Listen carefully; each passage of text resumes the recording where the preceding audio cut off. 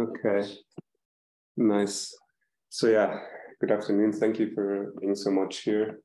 So I'm gonna do a presentation a bit in two parts. In the first, I'm gonna introduce the OLI for those of you that don't know, and introduce also a bit my colleagues, and maybe you will find some interesting research also for yourselves.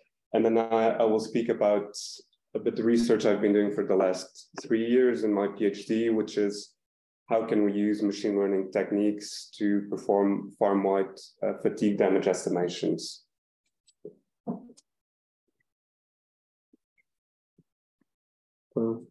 Yeah, okay.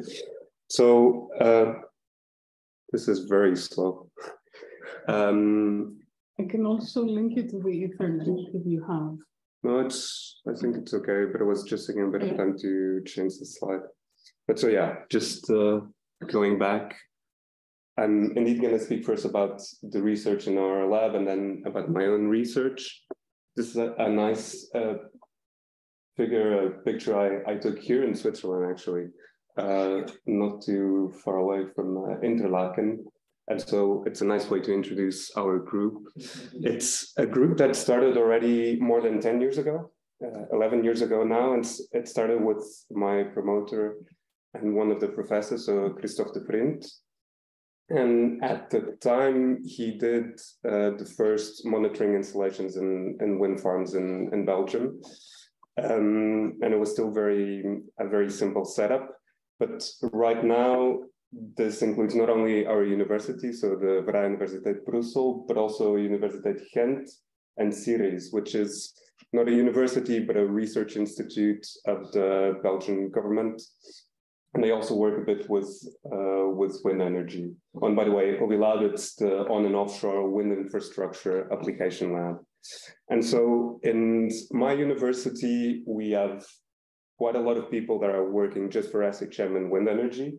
So, you know, one ICT support, one industrial PhD that just started, 8 PhDs, 3 postdocs, and 2 professors. So Christophe and Wout.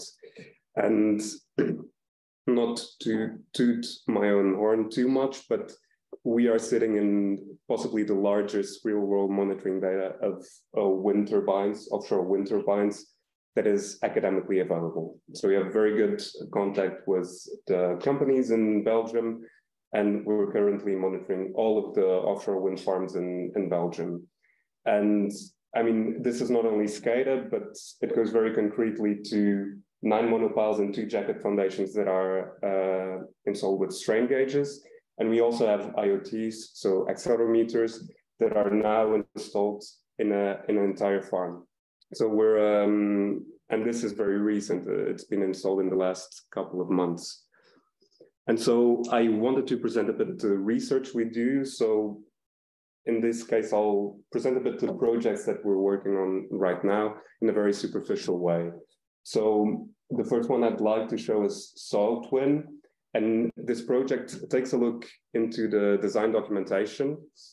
And there's a mismatch between the monitoring we're doing and the design documentation, be it in the eigenfrequencies or whatever. And so we've built a meta database, or the group has built a meta database with geotechnical and geometrical information. And you can see, for example, for a given farm, you have the monopiles, but you also have the seabed depth, and this will then go also into first modes, eigenfrequencies, and so on. And we have the supersized research, of which I'm a bit more close to. And right now we're already in a quite far stage in which we are talking about certifying our process. So we want to do this fleet-wide fatigue monitoring, and we've been able to do this with accelerometers, so IoTs, and we have quite okay results. And now we're talking with DNV to get this certified. And it's a process that's going to take quite a number of years, but we are now already starting in the talks and first certifying the monitoring part, so the strain gauges, and then our machine learning approach. We also have Max Wind, which takes a look at older offshore wind farms and is also taking a look a bit into the probabilistic framework of fatigue lifetime estimation. We then have Boptic, which is a project that's trying to leverage the use of FPGs and other fiber sensors. And these are mostly installed on the monopile, along the monopile. But we also have some contacts with Marlinks, which is a Belgian company that is doing this in terms of the actual cables. So it's a wider project. And then we have two SHM projects which aren't wind related, but we also apply our techniques. One is on damage detection in high voltage towers. So see if some bolts have been taken out and if we can identify this. But most importantly, they want us, and this has already been done, they want to see if we could identify people climbing up these high voltage towers, because a lot of times some people climb and then they steal some copper or whatever. So the companies are interested to know if these events are occurring and when they are occurring. And then also a quite recent project we have, which is a Interreg, a Northwest Europe project. So also with partners from Stuttgart and somewhere in the Netherlands. It's from a bridge in Almere, so in the Netherlands, and they built it with a novel material. And again, they want event detection and damage, because sometimes cars drive by and they're not supposed to do. So they want to be able to detect when this has happened. So this is a bit the projects we have. I would also like a bit to introduce you guys to my colleagues. So a bit of a research Tinder, don't take it too seriously. But I'll go very superficially. If you guys find something interesting, you can take a picture, or I'll share the presentation with you. And there's also the contacts of my colleagues. So maybe it's something that you find interesting. So the first colleague is Bruno Stout, and he works with the Geomatic team. And he's working mostly on, again, this sort of updating of soil structure interaction models based on the monitoring data. So there's this mismatch between design and what we're actually monitoring, and he's doing this updating. Then Carlos also works a bit with the Geotech, but more from a finite element side. And he uses mostly Bayesian model updating to get better models. Then we have a multiple match, so many people on this one.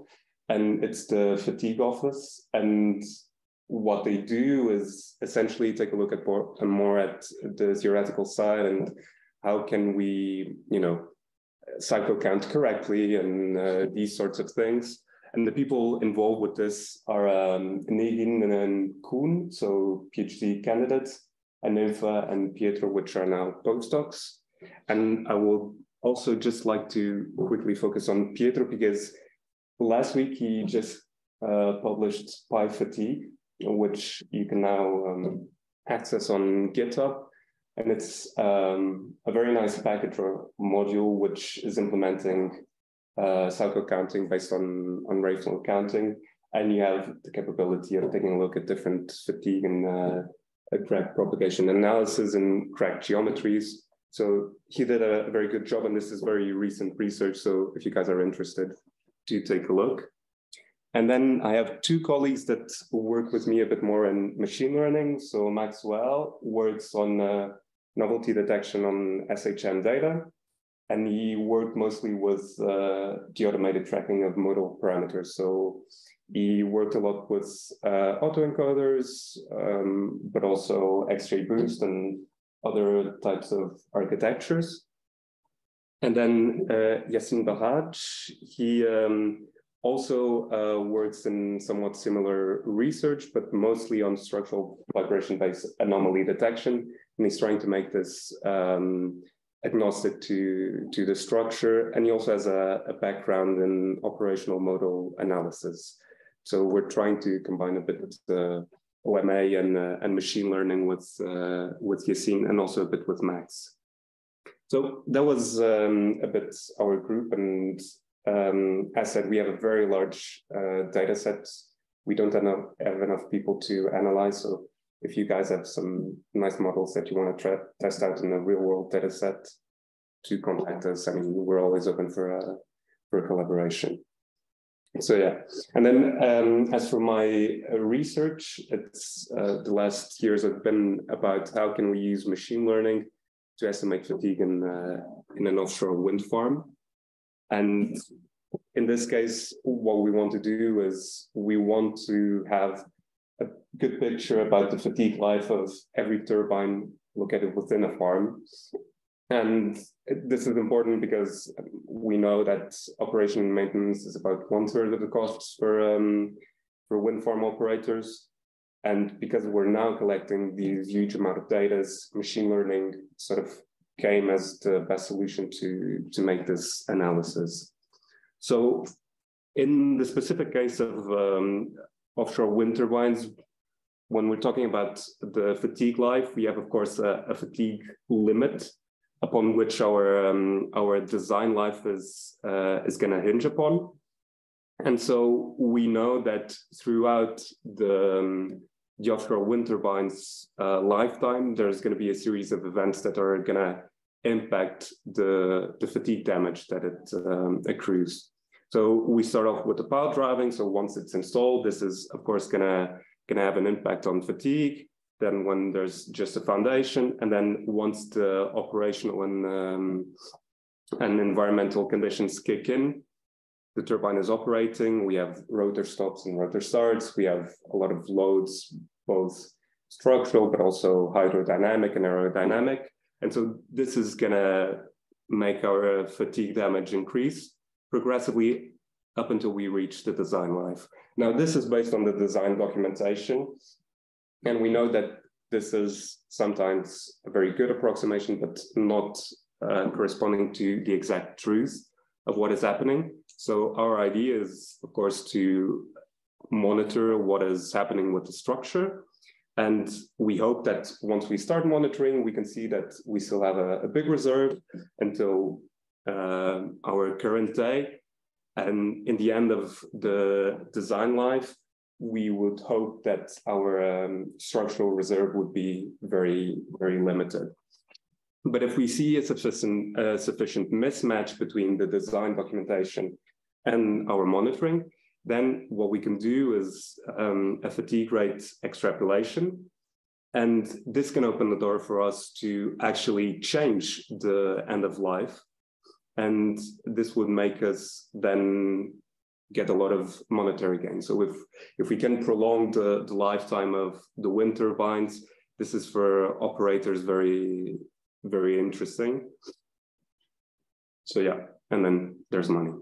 So what we do in most of our turbines is we of course have access to SCADA data, but we also install accelerometers and strain gauges. And the idea behind the accelerometers and strain gauges is that strain gauges are amazing if you want to perform load monitoring. But in the specific case of offshore wind, because the maintenance is so costly, especially because you need to train people and you need to send them on a boat, operators are just not interested in having strain gauges for 20 or 25 years or whatever.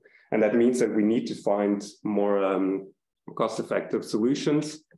And our idea is exactly to replace this with acceleration and SCADA data. So train a model on this data based on the ground truth from the strain gauges and then applied farm-wide. So this is where our fleet leader concept comes from. So we cannot, of course, install strain gauges throughout the entire farm. This is far too costly. So we can only have a couple to 3 turbines that have strain gauges for which we have the ground truth for our models. But then we train our models in one of these turbines, the so-called fleet leader, and then we can cross-validate in another turbine, and then we can make the farm-wide predictions. And of course, this then can get more complex because we don't need to train on just one turbine. We can think of it as a population, but in a nutshell, this is what we do. And so our first approach, and Konstantinos is here, and if I remember correctly, you worked with Ninfa on something like this. So the idea was, the way we were going at it first was we were trying to reconstruct a thrust load, and correct me if I'm wrong, but then you wanted to get the high order dynamics from the accelerometer, and then with the common filter sort of get the reconstructed signal in a very simple way. The reconstruction of the input, which is considered unknown, but applied in that case to the top of the nacelle. Yeah, the top interface. Yes. We had one stack on the fast forward estimated and was correcting the estimated. So it's a reconstruction of a time series. And you may be showing something similar there. Yeah, exactly. So this was where I picked up from the work of Ninfa. She had just finished her PhD. And again, with 1 second scale, and we were working with jackets. So it was mostly on the fore-aft direction. We weren't quickly taking a look at side to side. But something we noticed is, okay, we can reconstruct the thrust load quite well. Not even to mention the problem that I think you guys had with the common filter to actually merge the signals. But okay, once you cycle count this signal, because you have the Wöhler exponent from the SM curve, your errors are gonna explode, right? Like even if you have a small error on the load reconstruction, once you go to a damage equivalent load, this is gonna increase too much. Because it's cumulative. Yeah, exactly. So what did we did? Okay, let's just calculate directly del and not even care about reconstructing the signal. And yeah, we can then argue about how correct this is. But so our approach, again, using jackets, we compared two different instrumentation setups. One was very poor quality, so 10-minute SCADA and low quality accelerations that you can find in the nacelle usually. And not always, but some you do have them.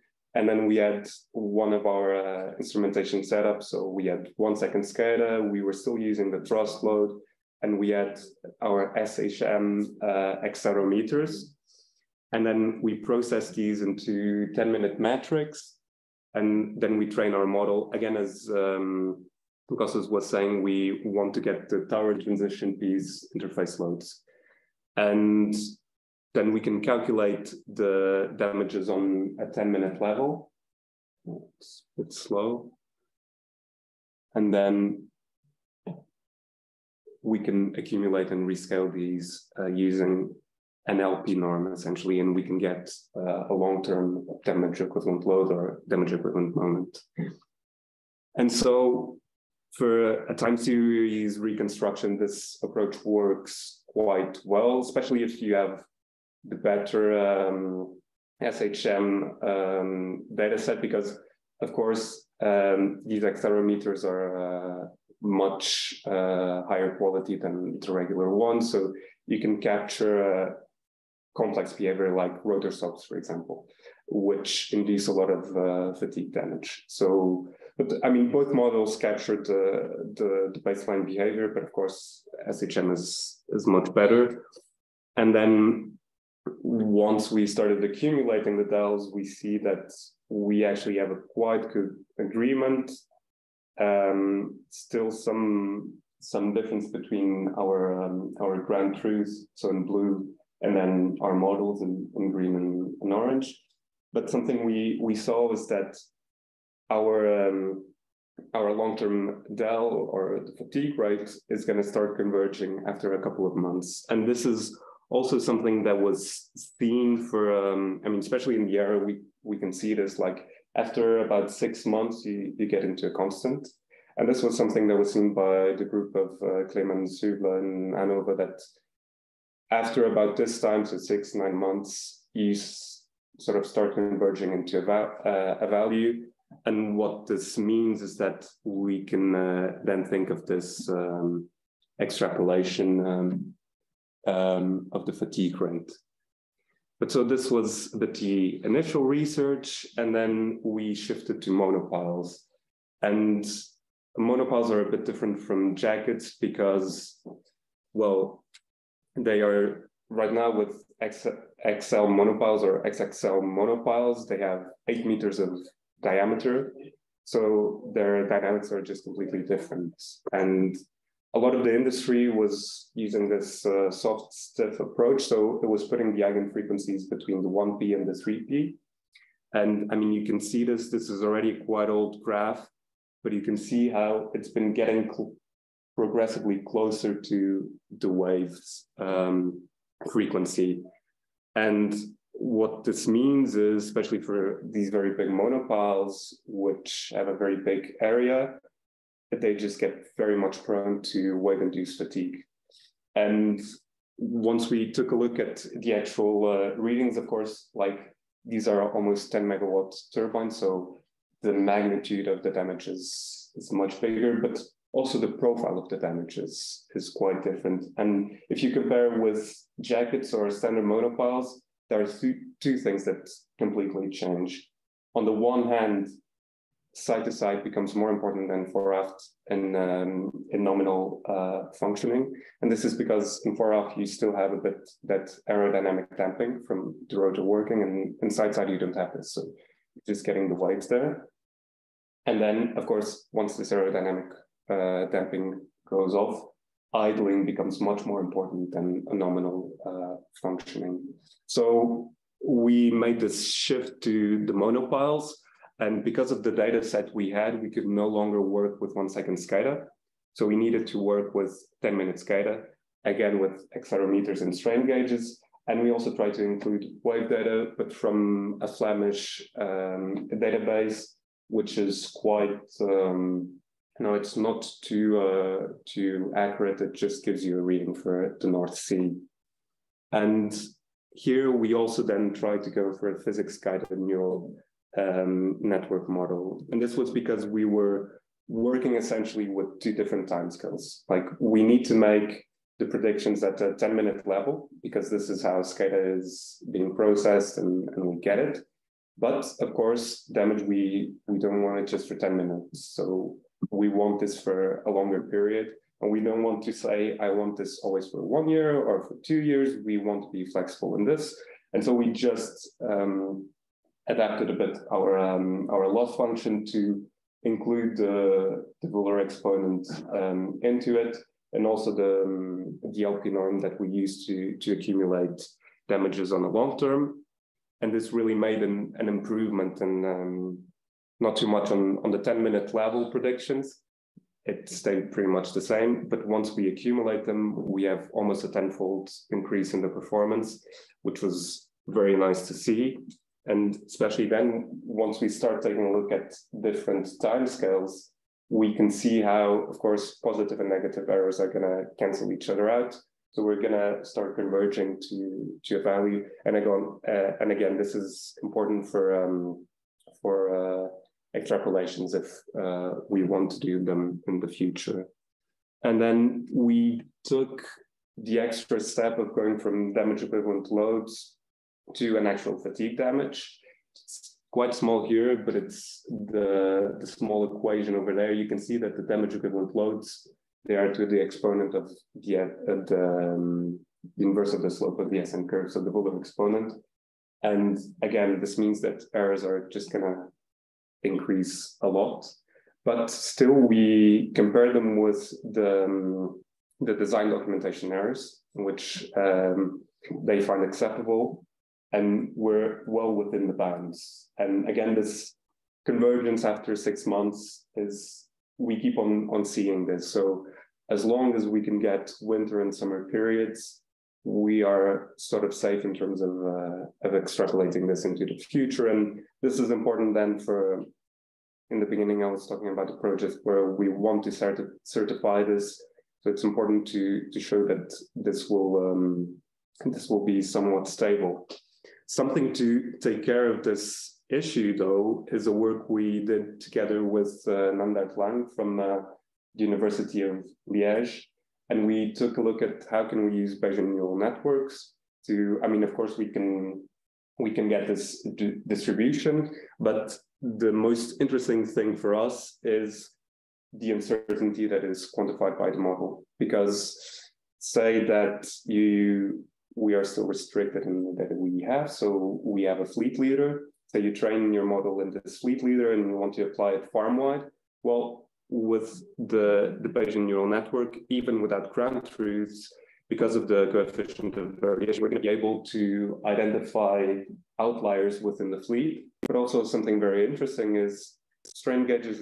Let's say that we have 2 years where we can collect data and then they need maintenance, but it's too costly, so we're not going to do this again. Well, we train our model, and once we see the coefficient of variation increasing within the same turbine, then we know that something is changing in its dynamics. And this can be scour, so when there's erosion around the monopile of the turbine. And this is for us very useful just to have a feeling of how well our model's adapting. So this has been a bit my research until now. And now a bit on the work I've been doing here with Imad and Greg on using graph neural networks for wind farms. And again, what we want to do is we no longer think of this as having a fleet leader, instrumental or something. We just want to take a look at the farm as a graph and then make predictions for the entire graph based on some global variables. So we, as Ade said, we use some simulations from PyWake, which is a flow solver developed by the DTU. This is why they are also here. And we had some very clear objectives. So based on a global far-field wind vector, so we know the wind speed, the wind direction, and the turbulence intensity. We want to estimate locally, so for every turbine within a farm, what it's going to be, its power, its wind speed, turbulence intensity, and the loads that it's going to be facing. And then we wanted to compare different message passing layers. If you know a bit of GNNs, then you'll know Gen, and GET. And then also we wanted to compare different connectivity schemes. So how can we connect the different turbines to one another? So through the Loney triangulation, k-nearest neighbors, or a radial scheme. And so just to show you some quick examples of what we doing. In this case, we're testing how good can we actually extrapolate with these graphs. So we train on a 3x3 graph with the Loney connectivity, and then we're going to try and predict on a 5x5 graph. And can we see if the model adapts sufficiently well? And the answer is, of course, there are some points where we are missing, but overall the results are quite encouraging. I mean, power, wind speed, and even turbulence intensity prediction is quite trivial. Once we get to the damage equivalent loads, this is more difficult. But still, this for this particular turbine, so number 12, it's under wake, and we can still get quite well, at least the mean damage profile. And something that we also did was not only take a look at these small subgraphs or small layouts, but we also generated random layouts. So you input a certain number of turbines, then based on several geometrical forms which have different angles and orientations, you select one of them and you generate a graph. So we generated 50 of these graphs, and we're still working on getting this working perfectly in terms of the actual training, but still we can get pretty good results for unseen layouts. So in terms of a turbine which is under, one would expect, considerable wake, and here we have to take this with a pinch of salt, because PyWake, the way it models loads, it's pretty much just one turbine on another. It's not too fancy, but so we're able to capture most of the behavior, also for the difficult damage equivalent loads. And so this has been a bit what we've been doing and what we want to present in a conference. But I had some ideas for what we can do specifically in in wind energy with graph neural networks, or with the data sets that we have in Belgium. And the cool thing about graph neural networks is that they actually extrapolate quite well, much better than regular neural networks. And something, for example, in SHM in wind energy that we can think of as virtual sensing. So when we have a sensor installed at a certain location and we want to go to another location, for example, mudline or even deeper. And here I talked about Boptic, a project where we actually have a turbine monopile which has fiber break grading sensors installed along the monopile, I think at every 50 centimeters. And again, we can discretize this into a graph, and we can try to make predictions for example, emitting one of the sensors in the middle and see if our graph is still able to predict for this. And this becomes then even more interesting once we start to take a look at concrete geometries, for example, for jackets. These loads are very much geometrically dependent, so it might be interesting to apply graph neural networks. Something that we can also do is, again, we have our farm with the graph. Would we be able to train a subgraph within the farm? So train it in the turbines which we have instrumented, and then adapt for the entire farm. And something which can be independent from this is, can we actually use graph neural networks to run scenarios? So say, for example, curtailment. Once the grid operator says we are producing too much wind energy, so your part needs to reduce your power output.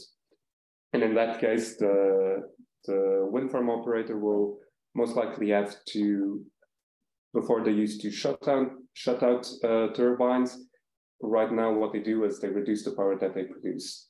But it would be interesting to know which turbines should it shut down based on the demands from the electrical operator, in terms of how can I spare my turbines in terms of fatigue, which will be the most impacted.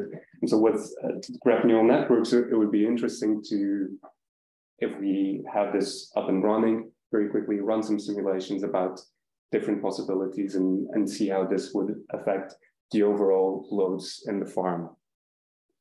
And finally, we can think of the fatigue case tables that we usually have for specific farms, and these are dependent on environmental conditions. And we can try and translate them with graph neural networks, and then see if these adapt well into a new layout, if we can use this. But also, one of the big things is if we just want a quick surrogate. So you have some high fidelity area elastic simulations, and you run a bunch of scenarios.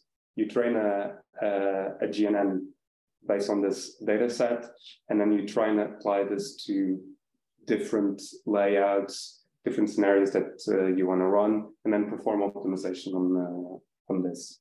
So that's a bit the idea that we might have for GNNs in wind energy. But yeah, let's see how we go in the future with this work.